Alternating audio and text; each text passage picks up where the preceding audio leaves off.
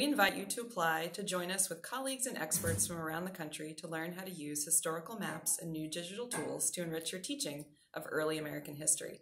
We're based here at the Leventhal Map and Education Center in Boston's Back Bay neighborhood, an area of land that was once a water-based ecosystem that provided for the Massachusetts people who lived in the greater Boston area.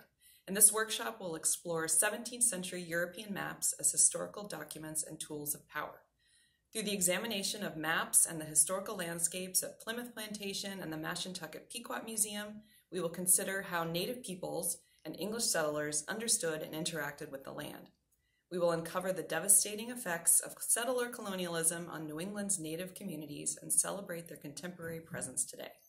We will explore how the Leventhal Center's map collection and art at the Museum of Fine Arts can open up discussions about representation and uncover worldviews in the 17th century. I invite you to apply to join us the weeks of July 6th or July 20th, 2020 here in Boston.